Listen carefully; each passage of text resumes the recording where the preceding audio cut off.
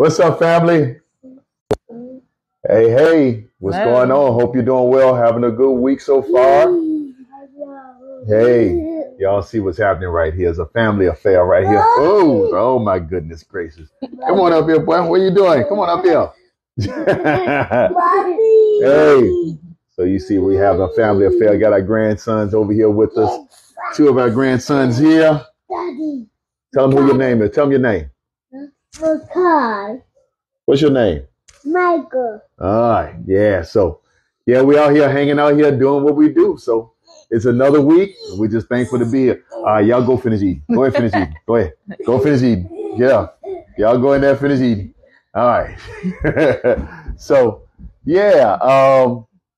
Hope y'all doing well. Hopefully, everything going on here. Yeah, we get that right. All right. So let's do what we always do. All right. Ready? On the count of three. I want to make sure this is right. I have my boys right there with me. So there we go. Yeah. All right, here we go. Ready? Count of three. 1, 2, 3. 1, 2, 3. 1, 2, 3. All right, there we go. So, yeah. So, we're back here another week. You can see, got my queen right here with me, the doctor, Dr. Deborah. So, yeah, we just here to talk one more week about Solomon and continuing on, reading through First Kings. Last week we were in First Kings chapter 4, and guess where we're going to be at this week? Chapter 4, because I heard something that I really want to, dive a little deeper into on chapter 4. And, hopefully what we'll talk about tonight will be a blessing to you. And hopefully you see yourself in this. If you remember last week, we simply said, I mean, we all are destined to be, we call to be kings and queens, right? We're destined and called to do great things. And, but what that means, there are some things we're going to have to do. We got to make some decisions. We got to make some calls. We got to make some choices to be who we are called to be. We're called to be leaders. We're called to be kings and queens, right? So we got to start to think like that. We got to start to not only just act like that. We got to think like that. Our actions and our thoughts and our moves and the conversations that we have need to be geared around to where we are trying to get to, right? Now, we're always going to be in some way, shape, or form searching and looking to be something, right? Because we're always evolving, always, trying to be better than we already are, right? And so with that comes, opportunity to learn different things, to put ourselves in different positions, surround ourselves with different people so that we can start to shape this mindset that we have in the way that we need to be and we need to go. So we want to dive a little bit deeper into chapter 4 today. And I want to share a few things that I felt like, I'm always a little slow to say God gave it to me because, but I believe it is inspired by him. But some of these things I'm going to talk about, right? It's nothing, I can't say it's something that I came up with that's original, but it's something that I got reminded of. And did you have something you want to say, baby? You want to get started? No. Okay. Anything you want to say about last week with chapter 4? Or? No. Okay. So, yeah, and with chapter 4, we have in here where Solomon was really just setting up shop. He was setting up shop. Now, there's one thing I do want to say. I'm gonna get offline for a quick second, but if you remember in chapter 4, we talked about the district governors, right? With the district leaders, was it district governors, right?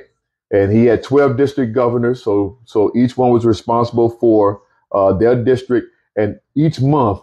One of them was responsible for taking care of Solomon's palace and all of his horses and chariots and all of that, right?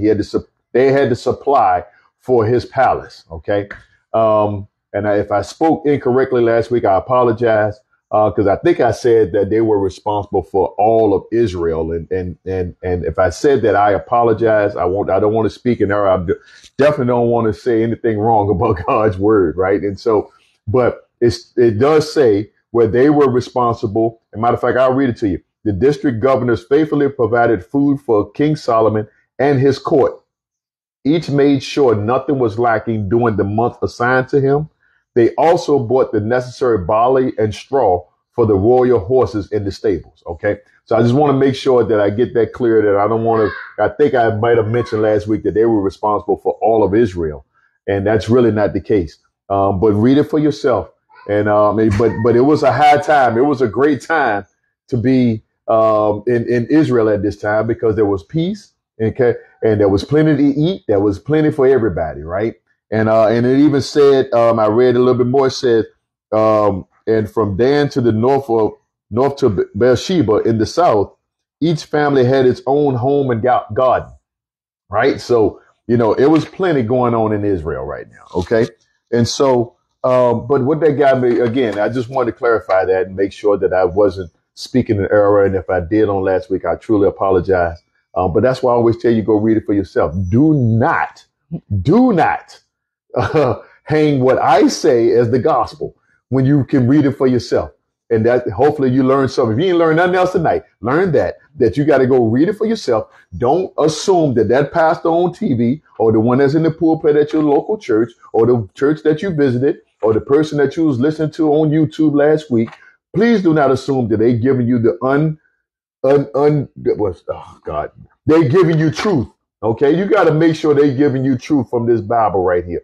So that's why you got to read it for yourself to make sure that they are giving you truth out of here and not what they want to say. Okay. Because they'll take the word and flip it to make you feel a certain way so that they can pimp you. Okay. But that's another conversation for another day. All right. I'm going to leave that alone. Okay. So let's go to what we want to talk about today. You sure you ain't got nothing? I'm sure. Okay. All right. So, but jump in as you always do. You already know. Mm-hmm. But I listed a few things because here's the thing. This is what I heard. We got to make boss moves. We got to start making boss moves. And I'm just going to say it. How we handle our personal lives affects our professional life. How we handle our professional life affects our personal life. Okay. And of course, my God, he got me all messed up. But anyway, my little man up there handling his business. Okay. We got our grandkids here with us. So if y'all hear some stuff in the background, you already know what's happening. But anyway, but we got to start making some boss moves. But how we handle our personal life affects and bleeds over to our professional life and vice versa. Okay. So even though you might not be the CEO of a business, you might not have a brick and mortar place, or you might not have a little small business on the side or whatever. You still got your business, your household, you got your life. That's your business. And you got to handle it because you're the CEO of your life. And so there are certain things you need to be doing to make sure that you're getting the most out of your life and that your life is also being a blessing to others, because your life is not just for you, believe it or not. Sorry. But you are responsible for your life. Okay. And so just make sure that you're beginning to think about the moves and the things that you're saying and the actions that you're taking. Is that what you really want to be? That's going to be totally up to you. Okay. But we got to start making some boss moves. And so what I thought about this week is that just thinking about being an effective CEO. And I see, to me, that's what I see right here happening in 1 Kings chapter 4 is Solomon becoming an effective CEO. He's not just doing things for himself. Okay. And now I'm getting into them. Let me just get to my list. Let me show you. I'm sure. Okay. Let me get to my list because I've been feeling this thing all week, and I had to write it down because y'all know me. I get on here and I get hyped and I get to talking and I mess around and forget to say something or whatever. But anyway, I made some notes to keep myself on task. But this is what I feel, some things that speaks to being an effective CEO. First thing right here, has a vision for the present and the future. Now, y'all know how I feel about vision right there. Write the vision, make it plain. Those that are reading can run with it. Habakkuk 2:2. That's one of our base scriptures that we use right here for this segment on 6:30 on Thursdays. And so, but an effective CEO has a vision for where he's trying to take the company or trying to take his household or trying to, whatever he is in charge of, he's looking, or she is looking down the road. It's not just right now. It's not where we at right now. Where are we trying to go? What are we trying to build? What does the future look like? Okay. It starts with the vision. You got to see it first. Right. And so I can go on and on, but I'm going to keep going because of time. But if you want to. Oh, no, go ahead. Number 2, understands they need others' help and empowers them to do so. Now, we talked about that on last week. I'm going to say that one more time. An effective CEO understands they need others' help and empowers them to do so. And so we talked about that here in 1 Kings chapter 4, talking about Solomon. Okay. And he started putting people in place because he knew he could not take care of Israel by himself. That was impossible. And matter of fact, we talk about him having wisdom. Well, that's wisdom. So start surrounding yourself with the people that you need to help your vision come to fruition. Right. And so that's what he started doing right here in chapter 4, putting people in place that he needed.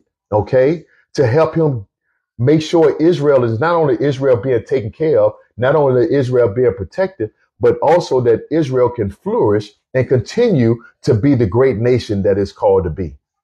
All right. Good. Yeah. Number 3, an effective CEO doesn't make moves out of pure emotions. Now, this might be a struggle for some of us.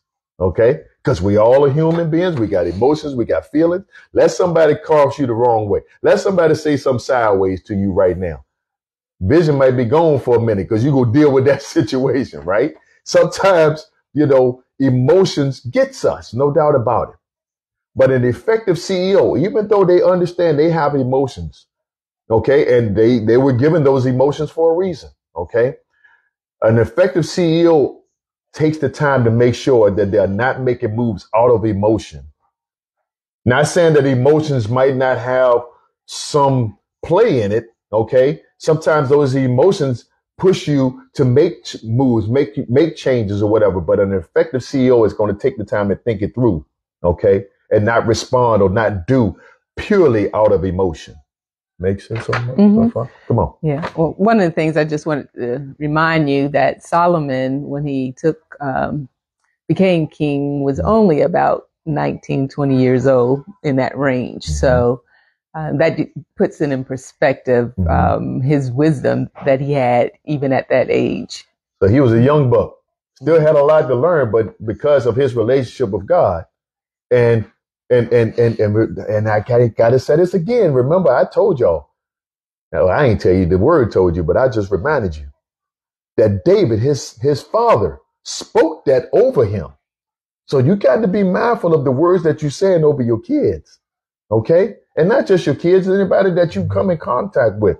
Be careful of the words you speak, because David set that, I believe, based upon what I read right here, that David planted that seed in Solomon. And at a young age, he recognized that through a dream that I need to be connected to God, and through him and asking for wisdom. Now he's ruler over Israel and has great wisdom, where people, you talk about the age of 19 and 20, people coming and asking him questions at 19 and 20. How many folk are you seeking for wisdom at the age of 19 and 20 right about now? Yeah, let's keep moving. All right. Number 4, an effective CEO understands that not everyone will be along for the ride from beginning to end. Okay? And effective, you understand that you're going to Solomon put people in place, right? All kinds of places he put them in. And I'm sure there are probably some other people he appointed to different positions throughout the region, throughout Israel, or within his palace or whatever. He put different that didn't mention in the Bible, but I'm sure he used some folk for various things, right? That wasn't mentioned in the Bible, but Israel was built big. There was a lot going on. It's like taking care of a city, right? Taking care of a country, right? It was a country because you had different districts. So, a lot of people were used in a lot of different ways, right? But right here, he also understood that, okay, just because I hired you today Just because I put you in place today don't mean that you're going to be the one that's going to be in that spot when it's time for me to get up out of here. Okay? There's going to be some turnover. There was some turnover. Just like on your job, there's turnover. I'm sure there was turnover in Israel in some of these positions as well. But as an effective CEO, you understand that could happen. So you're always making sure that you're dotting the I's and crossing the T's as it relates to personnel, as it relates to the people that you put in place. Okay? No. All right. Number 5, an effective CEO. Okay, y'all bear with me. I'm sorry. But let's just say this. Not everyone will be in agreement with the decisions made and things communicated. Now, we can just go to your job right there. And we can just stay right there on your job.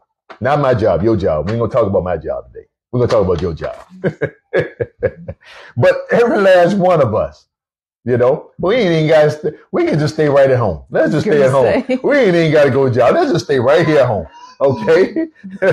Everybody ain't going to agree with the decisions that are made. Not everybody's going to agree with what was communicated or how it was communicated, when it was communicated, all of that, right? There's disagreements right in your own home, right? So understand that as a CEO, understand that sometimes that's going to happen. That comes with the territory. Okay? But are you making these decisions based on your own emotion, your own feelings, or is it what's best for the house? Some for you to think about, some that to consider, right? Okay, let's keep going. All right. An effective CEO has clear and effective communication. Okay. Now, this is something that I think we all have to continue to work on and develop. We ain't always hit the ball out the park every time. Okay. We all hopefully we're trying to communicate. We're trying to let folk know up front what's going on. Everybody's in the know. Everybody's fully understanding where we're going, what's going on. You try to do that. Sometimes you're going to miss the mark. But an effective CEO always still tries to make sure that everybody knows what's going on so that nobody is no disillusion. Nobody's didn't understand. Nobody didn't know about it. Okay. We got to communicate to try to eliminate the excuses. Okay. Try to eliminate as many excuses, as many opportunities. Now, you can't eliminate them all. Okay. Because as a leader, you're going to have some folk, they're going to give it a try. Trust and believe. They're going to try you. Okay. But an effective CEO understands that and tries to put as much in place to make sure that the communication is as clear and concise as possible. Right. Yeah. Communication is definitely important. And there's different methods of communicating, just newsletters or text messages, phone calls, or, what else? Social media. It's just so many different ways of communicating now. So, you definitely have to utilize all of those sources to put your vision forward. Yeah. So communication, no doubt about it, is huge. How we communicate is also huge. We talk about social media. We talk about text messages. Some of the issues that we have with that.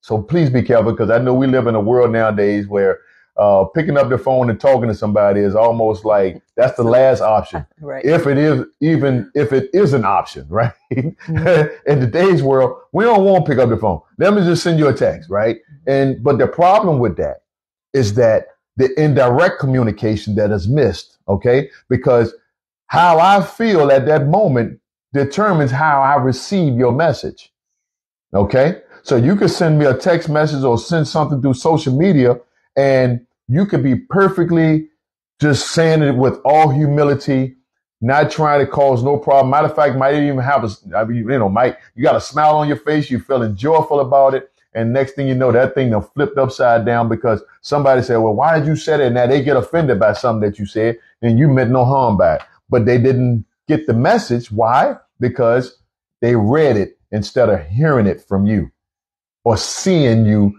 deliver the message, because our body language speaks to it. The tone in our voice speaks to how they're supposed to receive that message.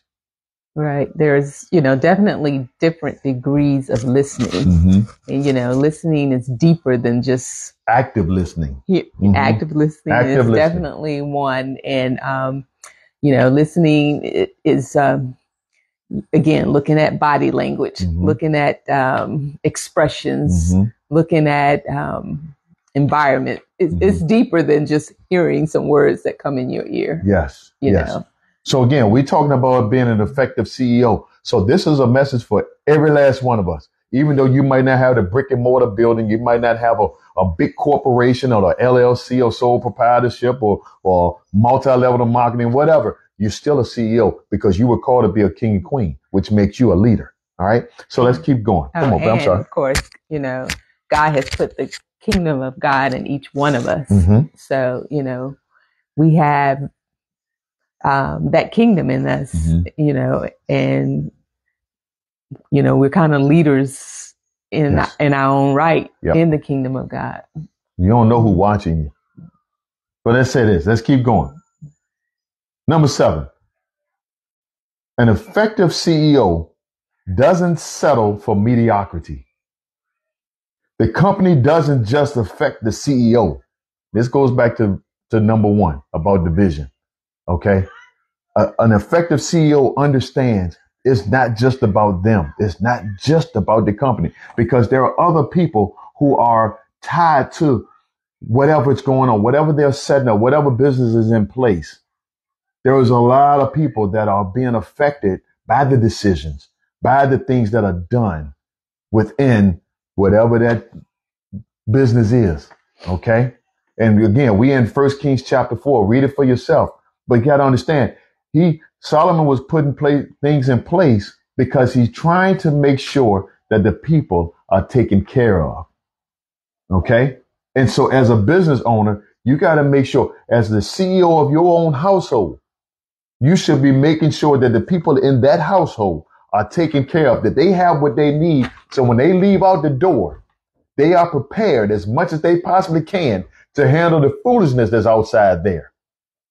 So when they leave, they are well equipped, and they equip. Why? Because they are equipped because you set them up to be equipped. Home matters. You matter. The leader matters. All right, let's keep going. I could spend a lot of time on all of these things right here, but I'm going to keep going for time's sake. We'll keep it moving. An effective CEO puts things in place for the longevity of the company. I know I've said this before, but please note, everyone will not understand because all they see is right now. So as a leader, you have to understand the people that you're leading. They are not, I said this to my wife earlier, and hopefully you can understand what I'm saying. Understand that you're going to be leading people. You trying to help them, but they can't help you help them. Let me say it again. You are trying to help them, but they can't help you help them because their vision is not your vision. Understand that some of the people that you are leading, all they're thinking about is the right now. All they can see is right now. They can't see tomorrow. They can't see next week. They can't see 2, 3, 4, 5 years from now. All they see is right now. And so their actions, their thoughts, the decisions that they're making, their motives is about right now. So you're dealing with microwave people, yet you're trying to be the cook that's using an oven. Please understand there is a difference. But you as the CEO, you as the leader have to understand and recognize that's the deal. Understand who you're leading and why they are acting the way they are, why they're saying what they're saying, why they're doing what they're doing. Because all they can see is right now. You, the leader, see down the road. Come on, babe. Oh, no, that's good. It. Okay. And I got one last one. Okay. One last one. An effective CEO also understands that they are human and they will make mistakes. So yes, we all have sinned and come short of the glory of God. We're not going to dot every I. We're not going to cross every T. We're going to come up short in some areas of our life. Some of the decisions we make might not have been the best move. But as an effective CEO, we recognize that, we understand it, and we also say, hey, I am sorry. I apologize. They own it. And so then what they do, they don't leave. They don't get up out of Dodge. They fix it, or they try to do whatever they can to make it better, and make it better, not just for themselves, but for everyone. Mm-hmm. It's about everybody. And that's what we get out of chapter 4 right here. 1 Kings chapter 4. I wanted to spend a little bit more time on it this week. Hopefully what I have talked about, what we have talked about, is something that you get out of this. And hopefully it encourages you to continue to not only push forward in what you were called to be, but you also understand that what you are called to be and what you are called to do is not just for you. And a CEO understands they're going to get theirs. You do what you're supposed to do. You do what you're called to do. You are going to get what is due to you. Solomon got what was due to him and got plenty of it. Read it for yourself. He was all right. Let me just say that. Him and his family, all his court and palace, everybody was all right. Simply why? Because he did what he was called to do. He was connected to God, and he did what he was called to do, and he got blessed like never before. And there's even more that he got that we're going to see later on down the road, because it was more for him to do, and you're going to see and read about it. But just understand, we got a lot that we can learn from this thing right here, and we learning from it. So read this. Please read this, and we apply what we read out of here, and you'll be surprised how blessed you're going to be. As the CEO, you're going to get your blessing. Take care of the folk. He got you. Good? Mm-hmm. All right. We out of here. Come on, babe. You sure? Yeah, I'm good. Yeah, please keep me in prayer too. And my mom in prayer. Yes. My mother-in-law, Mama, she's going through a little right now. So we just ask that you do keep her in your prayers, please. And my wife's strength and her sisters, little tough time right now, but we know God is a healer, and we trust that he has everything in control. And so just keep the family in your prayers. Okay. So, as we always say, I thank you. Thank you for hanging out with us, listening with us, sharing with us. But you continue to be blessed. And as I always tell you, pray, plan, prepare, proceed. Go make it do what it do. We're going to see you next week at 6:30. Love you. All right. Bye. Bye-bye.